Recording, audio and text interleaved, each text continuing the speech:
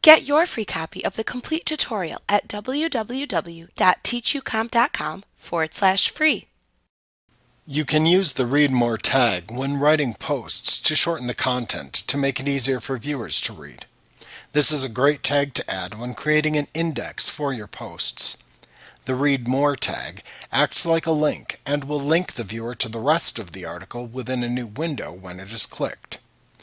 To add a Read More tag to a post, click into the post to place the cursor where you want the tag to occur.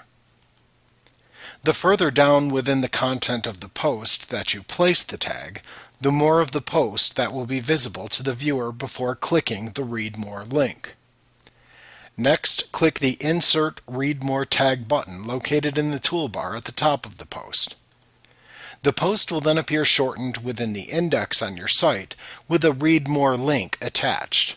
When the viewer clicks the Read More link, they can then view the rest of the post. This can help make index pages look more organized and make it easier for viewers to scroll through the list of posts to find the one that they want. Excerpts can be used to provide a brief description of the post.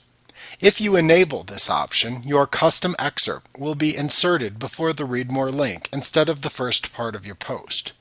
Note that not all themes in WordPress allow excerpts.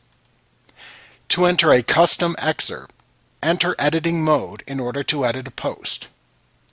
Next, click the Screen Options button found in the upper right corner of the post. Ensure there is a check in the Excerpt checkbox. Then scroll down to the bottom of the Post Edit screen. In the Excerpt text box that appears, you can type a summary of the post that you want your viewers to see. When you are done, scroll back up to the top of the post and click the Update or Save Draft button to save your changes.